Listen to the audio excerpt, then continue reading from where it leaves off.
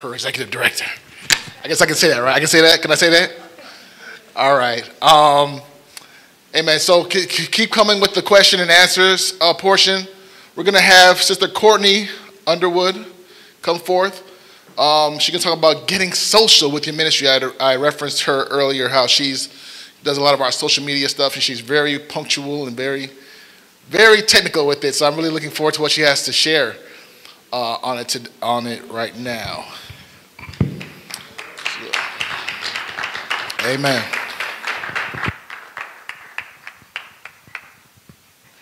Amen. Amen. All right, they're bringing my slides up. So I am a talker. I want this to be interactive, so I'll be asking you some questions as we get started. I got my clicker here, so you'll be able to pay attention to the slides and also reference the materials in your binder. So to introduce myself, I am Sister Courtney Underwood here at Better Life Faith Church International. I have over 20 years of experience in human resources and communications with a focus on leadership development, building healthy teams, maintaining those teams. I actually have a consulting firm where I serve entrepreneurs, business owners, nonprofits, and churches. But more than that, I am over marketing and communications here at Better Life. So I've been a member here for 11 years, and I manage our digital footprint. So that's our website, our Facebook page, our Instagram page, and all of those digital assets, including the binders in front of you, as well as the slides themselves. So when it comes to really getting the word out, everything we do is by faith. So we have a scripture foundation in marketing and communications, and that's actually Romans 10 and 15. And that says, how beautiful are the feet of those who bring good news. So a lot of times when churches think of marketing, they think of like a sleazy car salesman, but it's really about bringing awareness. It's really about winning souls. And so it's imperative that we win them and meet them where they are in today's society that happens to be online. So as we bring our slides up, we'll get right into the presentation itself, because I do have some data. Everything we do is decent in order. And so we'll get right into the first slide. Here we go. All right. Here we go. Okay, so meeting people where they are. So we have 4 important statistics that I want to make you aware of. And the first one is 85% of new visitors research the church online before they visit. That means that they are getting an impression of your ministry, who you are, what you believe, before they even walk in the door. And whatever that presence is online can absolutely influence whether they make the decision to come. So you really need to be mindful of that. So whether it's looking up the address on Google Maps, whether it's checking out your Facebook page, whether it's looking on YouTube to see if there's excerpts of you sharing the Word of God, they are doing research before they even come. So it's very important to know that, because it can absolutely influence whether they actually show up. The second one, 27.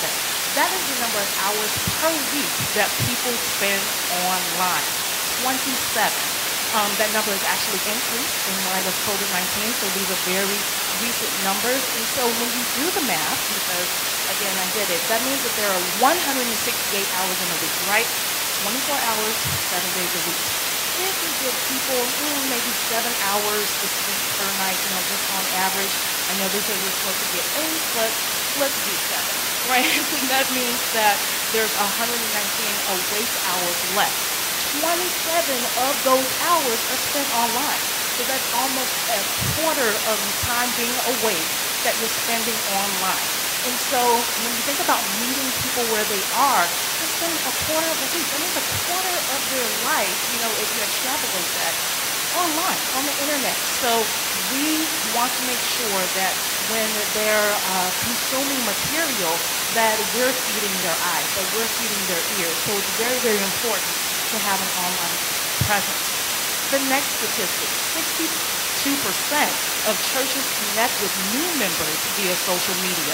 So what does that look like? That's either streaming online, that's engaging people. Social media has absolutely skyrocketed in the wake of COVID. So if it wasn't a priority for your ministry prior, in today's society, that concern has absolutely manifested.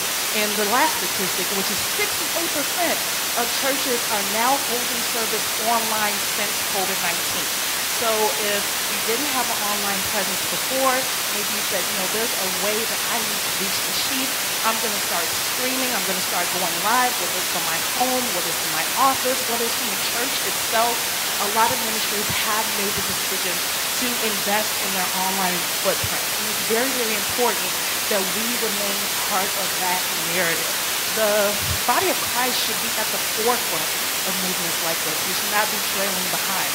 When you think about all of the material that the world is putting out there, we want to make sure that we are combating those voices with the Word of God, with the actual truth. When you think about how many people are lost, how many people are broken, how many people are grieving, we want to make sure that we have the voice of God, the actual answer, the truth, in order to combat that narrative. So this is an interactive part because I always like to make the distinction between marketing versus branding. So those of you that attended last year, I did a lot of focus on marketing, but you need to also focus on branding. So we're going to talk about the differences between the two. The classic example is Walmart versus Target. Okay, so on the surface, these are similar stores. Department stores, they sell a variety of materials. You can get groceries, you can get home goods, you can get a variety of things. But anyone that's patronized both of those businesses knows that there's a distinct difference. So for audience participation, I would love to hear what's the first thing you think of when you hear Walmart? No wrong answer. Cheap. Yes, cheap. That is a great one. And what about Target? What do you think of when you hear Target? Expensive. Okay, what else? No wrong answer. Okay. Better quality. Okay. All right. And so when you think about these stores, there is a distinct difference because each of them have committed to different strategies when it comes to getting new people in the door. Walmart has said, we are going to compete on price. We will be the lowest cost. We will have great relationships with our suppliers and vendors, and we'll bring people in the door by competing on price. Target made the realization that, wait a minute, we can't compete on price. Otherwise, it's a race to the bottom, right? You can only get so cheap before you cut into your actual profits. So they changed their strategy years ago because a lot of people don't remember. Target used to kind of feel like Kmart. It definitely felt like Woolworths. Like it wasn't like the experience that it is now. It's definitely giving a little gold blast, right? And so Target changed their strategy. They said, we're going to compete on experience, the customer experience, and that is how we're going to get people in the door. So they redesigned their stores. They made the aisles wider. They changed the store displays to give it a more boutique feel. They started calling their workers team members. They started calling their customers guests. And they actually did all of this with the intention to compete on experience. And that has absolutely reflected in their profits because both of the businesses are profitable, right? Walmart absolutely dominates whatever market that it's in, and Target profits keep growing year over year over year. And so how does that influence the customer? How does that influence their behavior? Now going to Walmart, people change the narrative, right? They say, oh, I gotta go to Walmart, right? It sounds like a chore. Versus, you know what? I'm just gonna hop in a Target. I'm just gonna browse. I'm just gonna linger, right? So the experience is different, and that's how these two stores are still profitable, but they're definitely different, and that shows up. So what does this have to do with ministry, right? We have to connect the dots. So when you think about marketing versus branding, marketing is what you do, but branding is who you are. And that's absolutely reflected in how people feel when they come to your ministry. Minister Stephanie just talked about being an ambassador. Elder Southwood talked about, talking and thinking like our man of God. So we have to think about branding, about being who you are, and marketing is what you do. So we're actually going to talk about both today. All right, so, okay, so branding is who you are. Branding is who you are. So when you think about marketing and connecting with people online, it's very, very important that the online experience mimics the in-person experience, right? There should absolutely be some continuity there, right? You can't have a presence online that's being, youthful and welcoming and engaging, and when you get here, everybody has an attitude. It's dark, it's dusty. People are just going through the motions for service to be over with, right? And that is definitely a gap. So people can experience like, yeah, I want to show up. I want to connect with them. They're online, they're cheerful, they're friendly. I feel like they understand me. They have answers to the questions that I'm seeking. But then when you get here, there's a disconnect. People aren't greeting me. I feel like socially awkward. No one even said hello to me. I didn't even feel acknowledged when I was there. Branding is who you are. So for all practical purposes, I can absolutely tell you how to build a website. I can tell you how to grow your Facebook audience. I can tell you how to have a presence on Instagram. But my first question to you is going to be, who are you? Who are you? And that is important because, as our apostle said when he opened today, you can have the smoke and the lights and the hip hop and people wearing shorts and being trendy. But at the end of the day, people want experience. People want answers. People want meat, right? And so you have to be able to stand in who you are and not lean into trends, not lean into what's popular. You have to know your voice. You have to stand in what God told you to tell the people, right? Because he gave, amen, he absolutely gave it to you for the people. So you can't lean into what's popular or what's trendy. And so that absolutely has to reflect online and in person because, again, there should be a connection and continuity. So branding, who you are, what makes a brand, right? Language, are you saying the same thing as your leader? Is your behavior the same as your leader? When you think about examples of language, there's a lot of better life sayings that, I could reference, like Pastor Laura telling you, you are not that special, right? Or, saying, our scripture, Mark 9:23, if thou canst believe. Every single member of Better Life can absolutely finish that out, right? So as you think about language, what are you saying? What does that look like? That is branding. Behaviors, there's a running joke for Better Life members. We're visiting your church. We're just the last to leave. We're going to be the last to leave. We will close it out. And that is a reflection of our leader. We're not that in and out, let me put the finger up and tiptoe out ministry. So that's behavior, that's culture, that's the experience, beliefs. We are a faith-based ministry, and that absolutely reflects in everything we do.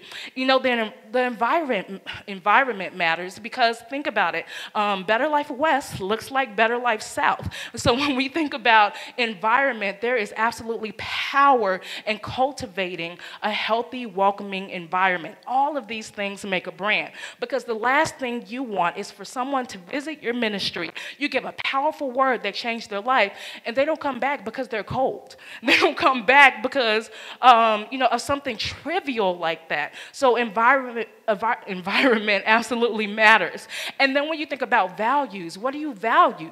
What is your church saying to the people? These are all things that make up a brand. So again, marketing is what you do, but branding is absolutely who you are. So as you think about, okay, I want to get online, I want to talk to the people, I want to connect with people, you have to ask yourself, what do I have to say? Because a lot of times, leaders will get on there, they'll share a word, and then they'll disappear for about 2 weeks, a month, 3 weeks, and so you leave the people wanting more, and you follow up, and they're like, well, I said what I had to say, so that was it. But they want that continually relationship. They want that relationship.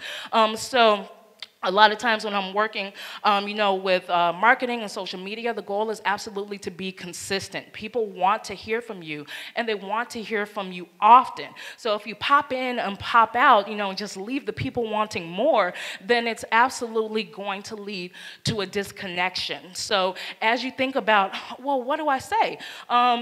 We'll give some examples here, but you have to know who you are first before you can begin to lean into that message. And so now we'll talk about the actual marketing aspect of it. Let's see, get to the next slide, come on. Here we go. So marketing is what you do. So when you're thinking about what to do online, these examples are all considered touch points or call to action, right? So if you're engaging online, of course you can share your message, and we'll talk about ways to repurpose that. But you can ask questions, and get people to engage and connect with you that way. You can share inspiration and then ask them to share it with someone who needs to hear a good word. You can offer prayer. You can share confessions, from your ministry. You can give them the opportunity to sow. These are all action items. These are all touch points, because the goal is not for them to passively consume everything you have to say and then go about their day. You want them to connect. You want to know who they are, and in order to do that, you have to have these action items for them to do. And so when you think about marketing elements, we can definitely talk about what you need to have an online presence. Now we've covered the voice, right? We've covered the brand, who you are. So now let's talk about the actual online presence. So there are 4 things that I recommend that you have. And again, these are referenced in the binder. But the first is a website. And the reason that it's important to have a website is because that is yours to own. I also recommend having a Facebook page and a Google page. But guess what? Facebook owns your Facebook page. Google owns your Google page. You own your website. You can absolutely control your website.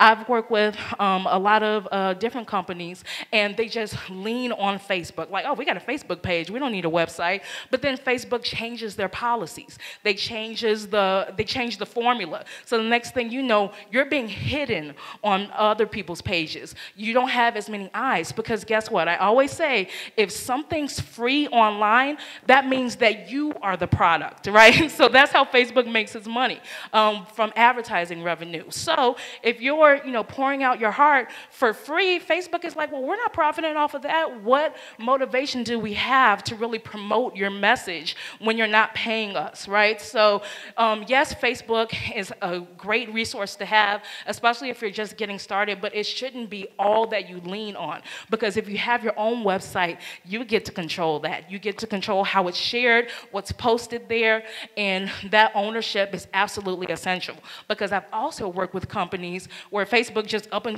deleted their page. No rhyme or reason. And do you think you can call 1-800-Facebook and get somebody on the phone and say, well, what happened to my page? Or I think I was hacked, or this isn't even me. No, they're a giant corporation, and they have a chat box at best, right, that goes to a call center, which goes to another call center. So once it's gone, it's probably gone, right? So when you think about having a website, that's something that you own.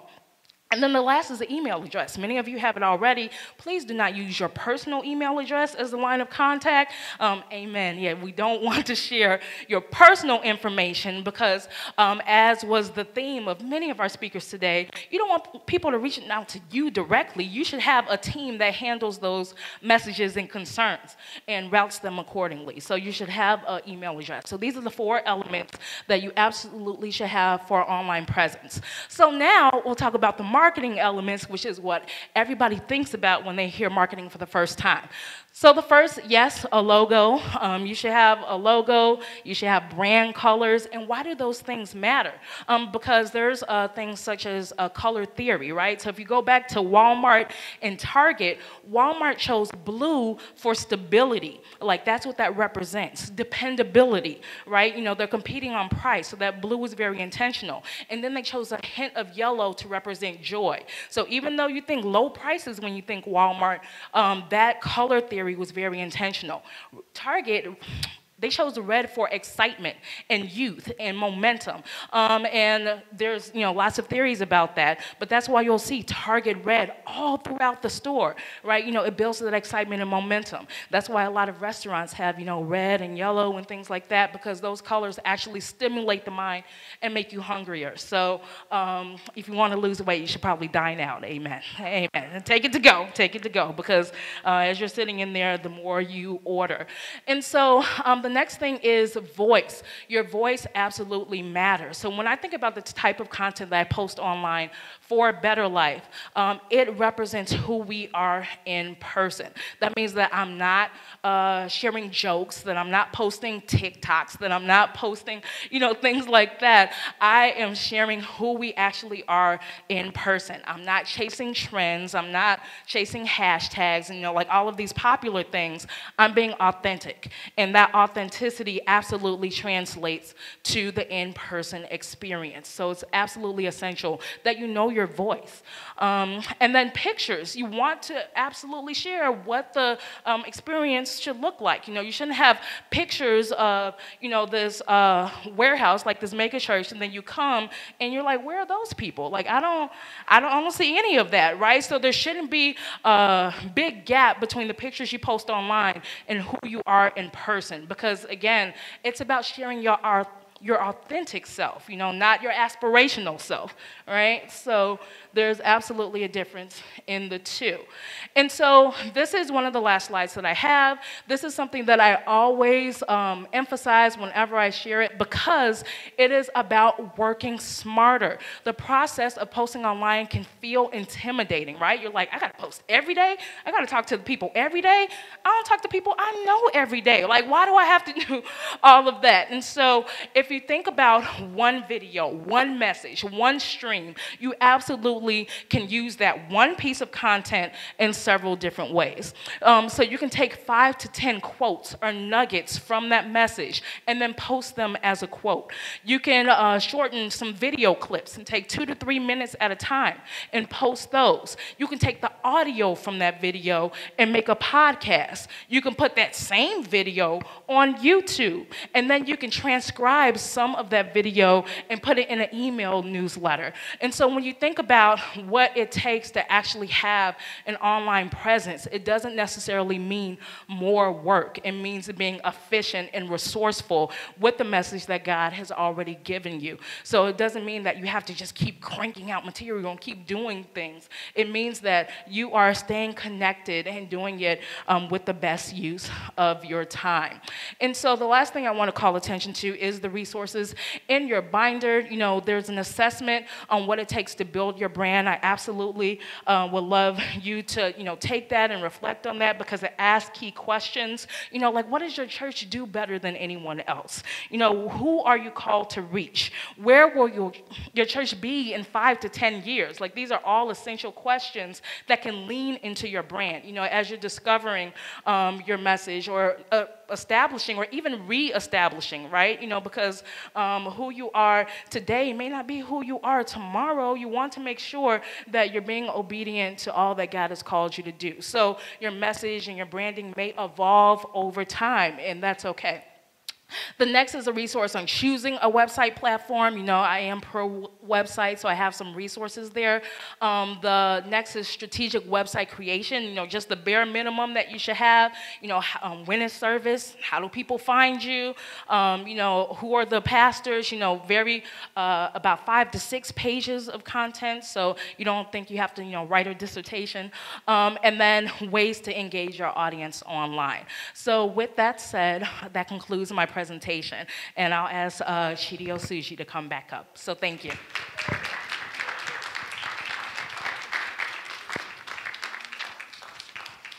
Thank you, Courtney. That was a Fortune 500 presentation, wasn't it? Amen. All right. Well, our next speaker